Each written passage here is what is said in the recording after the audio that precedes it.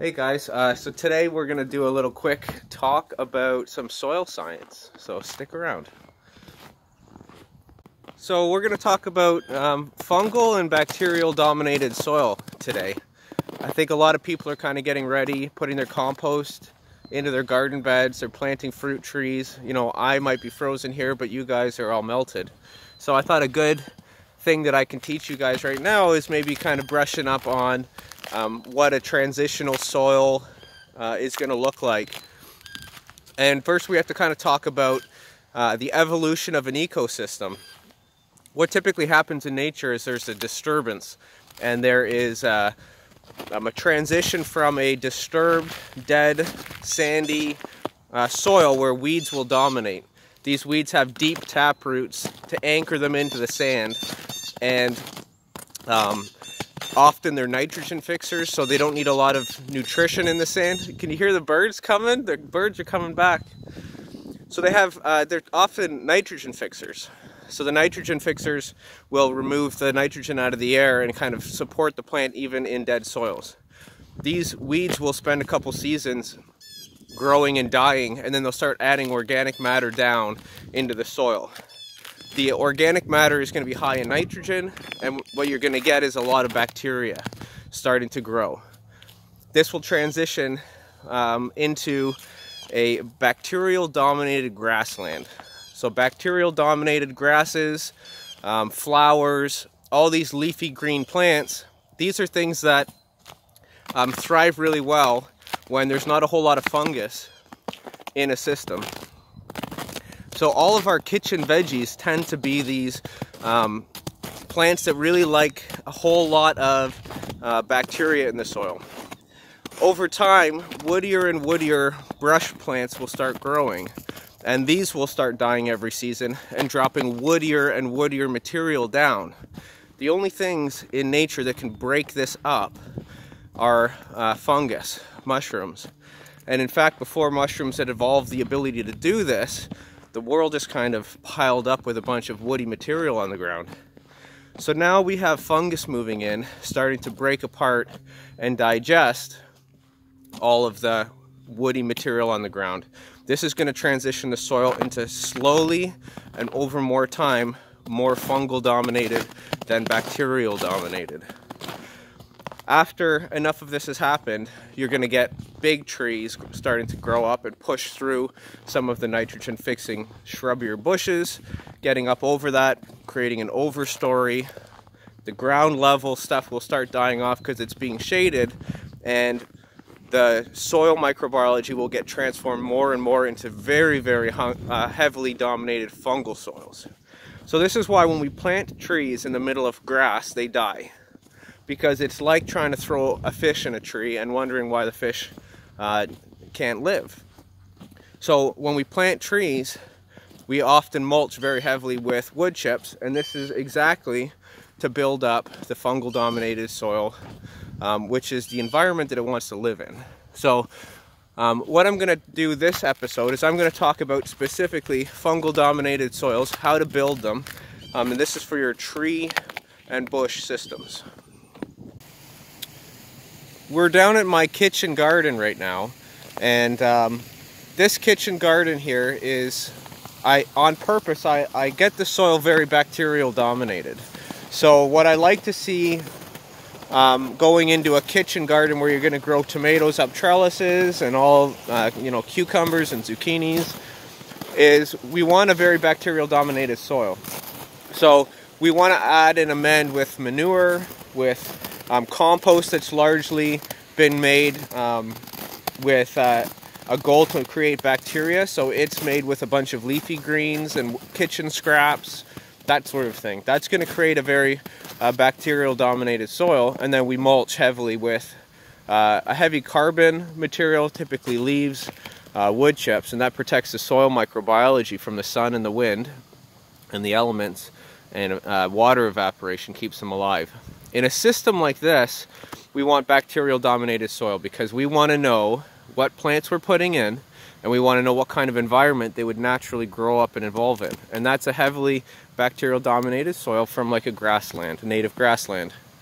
In the middle here, I have a peach tree And what I want to do with this peach tree is obviously prune it a bit. This thing took off. This thing needs a lot of pruning. But in and around the peach tree, I want very fungal dominated soil, because I want to transition the soil into something that the tree wants.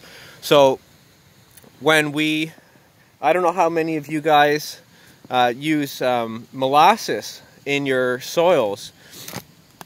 Molasses is something that you really want to be careful of when you're putting it into tree systems, because bacteria really likes the sugar in the molasses. It's great for these garden soils, but what you're actually going to do is create a very bacterial dominated soil for your trees if you put a bunch of molasses in and sprinkle that around. So let's talk about molasses a little bit, and we'll go up to the compost pile. When we add any kind of sugars,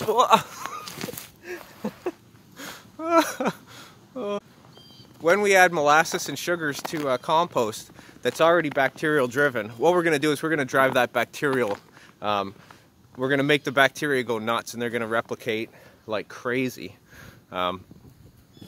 So what we want to do is be a little bit careful about that if we're going to apply those to tree systems.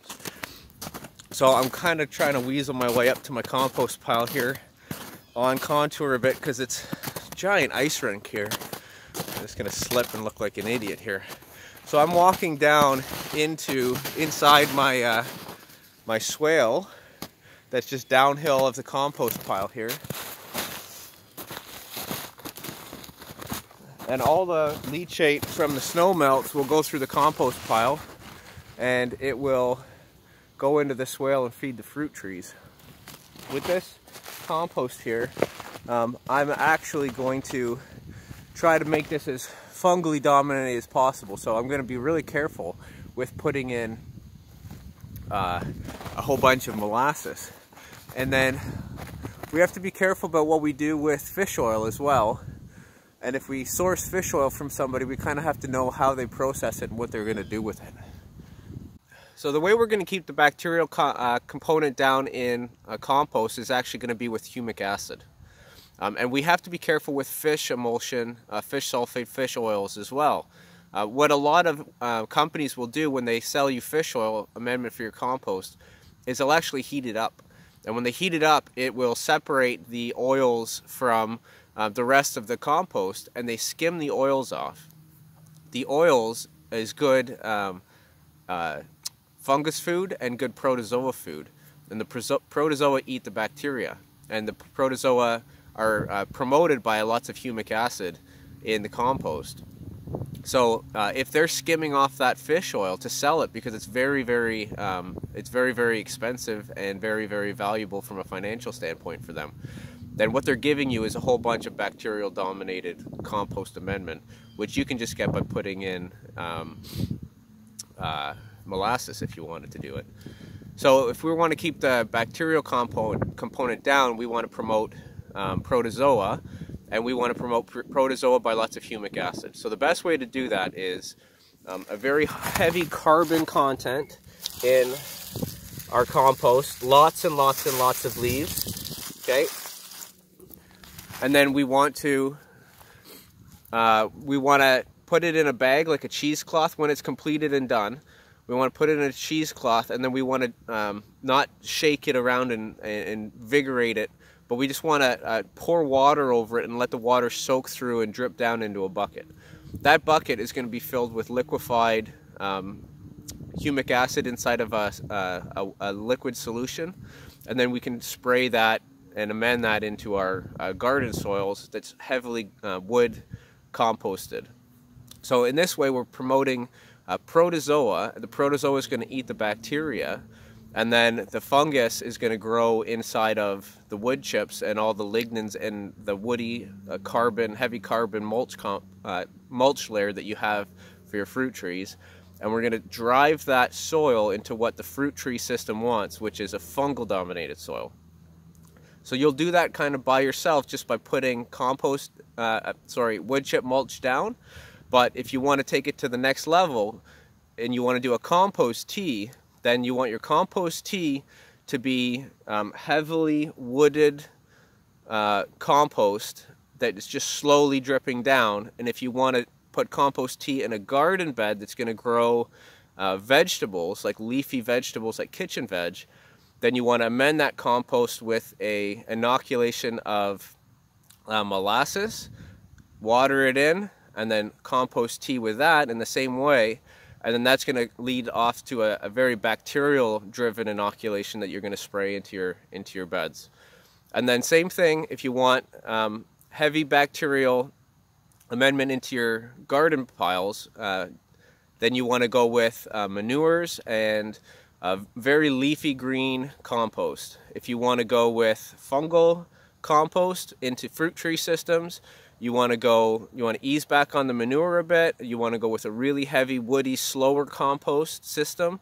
So you might want to run a pile that's a little more brown for a bit. That's going to take a bit longer. And then you want to also, obviously, always heavy wood chip mulch. So that's it for today.